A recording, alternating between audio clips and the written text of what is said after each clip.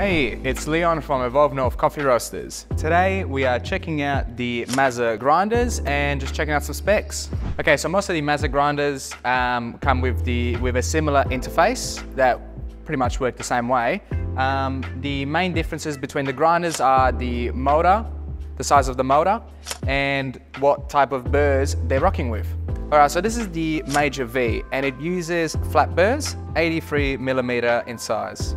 While something like the Robur S uses a conical burr, which is 71mm in size. So this sits inside of the top burr, and while spinning, it will grind your coffee.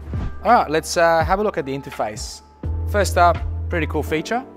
We can slide this open, and it will make it super easy to clean during the day for those old grinds. Right here, we have 4 buttons that the barista mainly deals with, and it will be 3 programmable recipes and a manual button, just maybe if you want to top up or extract less than what your recipe is set at.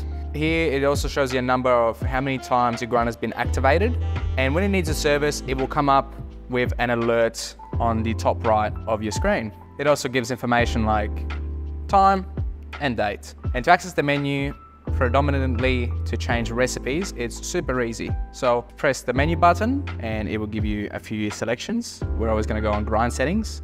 Press the menu button again, dosing time, grinding, pause, and working mode. We're only interested in the dosing time.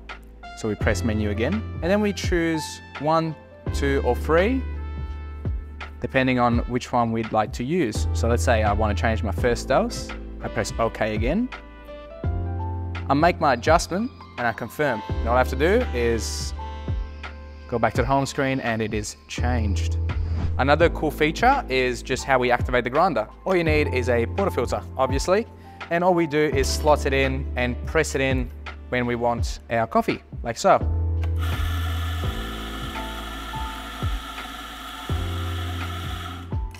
So there is a button here that when you press it in, it will activate your burrs and will deliver your coffee.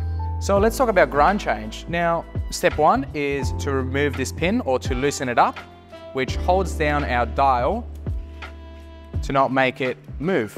If you look here, we have a nice arrow that helps us understand how many notches or lines we are moving our dial by. As you can see, there is the standard numbers that come with most grinders, and to help you understand which way is fine and which way is coarse. There is also another way to check it out on the Mazzers, and you can see it at the top of your dial. You will have 4 different bubbles going from smallest to biggest.